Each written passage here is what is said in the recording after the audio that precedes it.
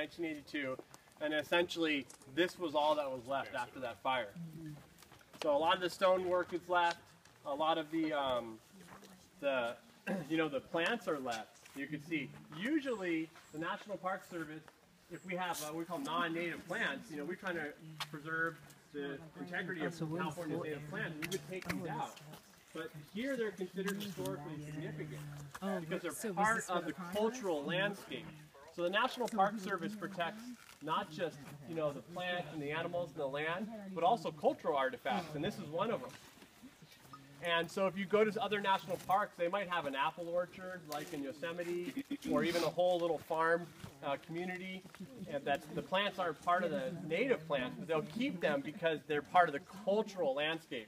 So I have some photos I want to show you. Before I do that though, and Coral's going to pass around some, you can get a closer look.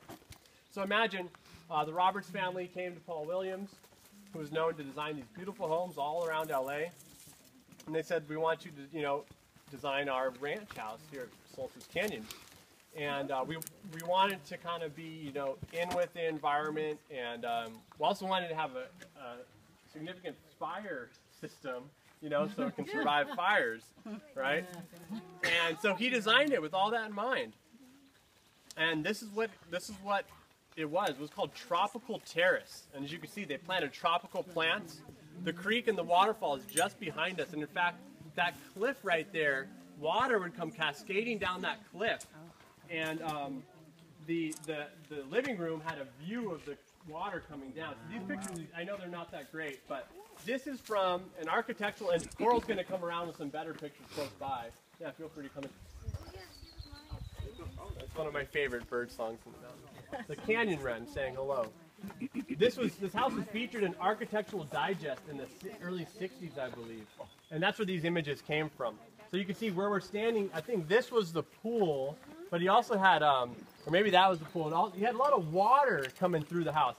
And if you look at the house even in these pictures and the structure here, notice how it was tucked into the mountains, right? Mm-hmm. And some of these other Malibu homes that we've seen, no offense to anybody, but they really stick out, don't they? Yeah. And they kind of scream at you as you drive by.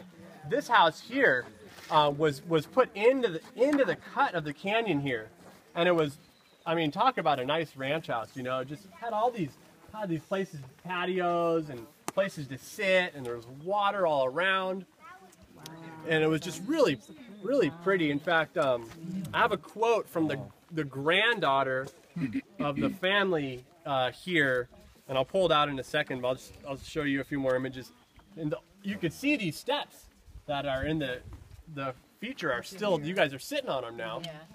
And we'll go and explore where the kitchen was and the living room. This looks like it was the pool, because you've got... Yeah, this was the pool. Yeah, this is the pool, yes. Yeah. So this was the pool. Let's see if I have that. Okay, so here's the picture of the kind of kitchen nook, and with the water coming down and out from the window. Wow. So as you sat there eating your breakfast, in the wet months, you'd have a little waterfall behind you. And so he had, Williams had designed water features and pipes all through it, mainly for fire protection, but also to give them sounds of the water and views. And then here's a big image of the living room. Just a really nice ranch house, So which fireplace is that? That's going to be up there, yeah. Oh, that's beautiful. Yeah, okay.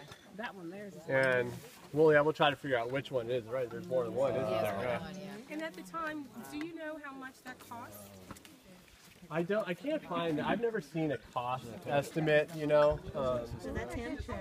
but I'd imagine, it was in the $500,000 range, I'm guessing. It was built in 1950, so maybe less, right? I'm thinking today's dollars, even then. Trying to get up here? Yeah. Transporting the materials up? So I have, I have this quote from the granddaughter, and I want to get it right, but essentially it's saying what we talked about. So Williams, at this point in his career, and eventually he had a 5-decade career, and designed many homes to the stars. Desi Arnaz had a home designed by Williams. He was involved in the LAX planning team. So there's a picture of him, I guess, with the thing behind, that, what do they call that at LAX? But he didn't design that. But he was on the planning team for the whole airport. And And so Skycap. his home, I think, is in the Skycap, yeah. His home, which is still around today, and I think another star owns it, is in, oh, Grasshopper. Okay. You were saying? Yeah, so